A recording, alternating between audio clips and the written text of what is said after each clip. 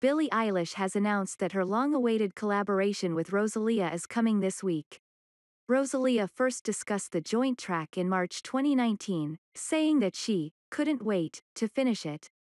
Last April, the Spanish singer-songwriter revealed she and Eilish had been working on the song during lockdown, and said that its completion was getting closer.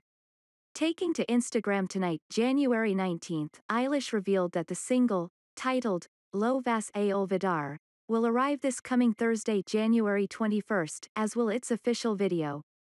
"You guys have been waiting for this," the star wrote, confirming that the track will feature on an upcoming episode of HBO's Euphoria. Check out the post below. Both Eilish and Rosalía also previewed their respective parts from the Lo Vas A Olvidar video, which sees the pair standing in a blue-lit studio space. Speaking to BBC Radio 1's Annie Mac in 2019, Eilish said that she reached some notes I have never even thought about while recording her vocals for the song.